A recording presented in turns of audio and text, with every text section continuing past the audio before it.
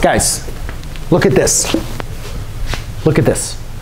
This is a limit, right? But again, what does this kind of look like? Kind of looks like the definition of a derivative, right?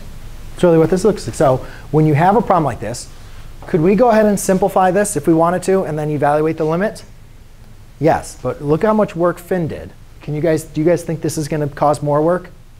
Yeah, so there's no problem with doing that.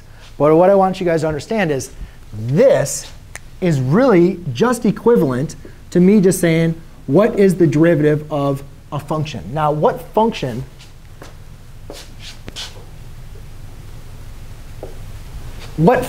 am I really actually trying to take the derivative of that's in this definition? Jared? Do you know? Yeah. Do you guys see how x cubed minus x has been imported into the definition of the derivative? Like, look at this definition. If you were to find the definition of the derivative, you would do f of x plus h, minus f of x over h. Do you guys kind of see how we did that? We changed all the x's to x plus h's. And then we subtracted the function. And then we just divided it by h. Jeez, oh man. Do you guys see that? Yes? So guys, rather than doing all this, can we just find the derivative here?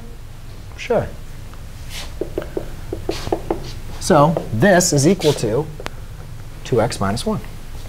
Done.